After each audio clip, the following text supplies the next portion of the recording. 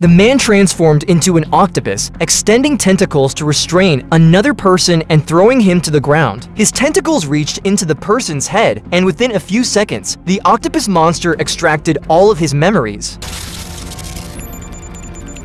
The attacked man had no resistance left. By the time the octopus monster released him, he had no recollection of who he was. The octopus monster to leave but encountered the man's wife. The woman saw her husband lying on the ground and tried to help him, only to realize that he didn't recognize her, and her hands were covered in blood. She wanted to call for help, but the octopus monster pounced on her and gripping her. The woman struggled, but the octopus monster grabbed a sculpture and smashed it down on her. That was how she died, the octopus monster taking the man's Ferrari to escape. This man was an aviation expert, and the octopus monster obtained classified documents by extracting his memories, selling them to others for profit. Through this method, the octopus monster made a lot of money. However, people who were attacked by him were left with 4 holes in the back of their heads. The police would use these 4 holes to track octopus monster down. His days of prosperity would soon come to an end.